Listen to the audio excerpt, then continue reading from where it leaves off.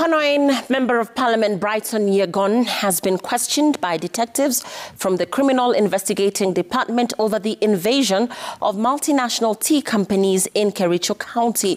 Yegon, who was grilled in Bomet County, has stated that the violence emerged following concerns by a section of residents who claim that they lost their jobs after the adoption of tea plucking machines by tea factories in the region.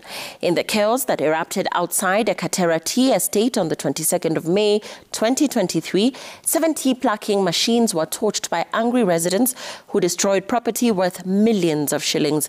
According to the chairperson of Kenya Tea Growers Association, Silas Njibwakale, in the past 6 months alone, a Kericho tea estate and James Finlay have lost 170 million shillings through theft of tea in farms and destruction of property. So far, Kericho Governor Eric Mutai, Ainamoi MP Benjamin Langat, and 8 MCAs from Kericho and Bomet counties have been interrogated. Machines were brought in. It actually rendered a number of people to be unemployed. These are contemporary issues, and we believe they can be sorted using dialogue.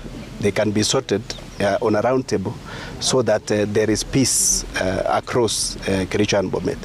As leadership of Kericho County, we came out strongly to condemn any sense of hooliganism and any sense of destructions of property.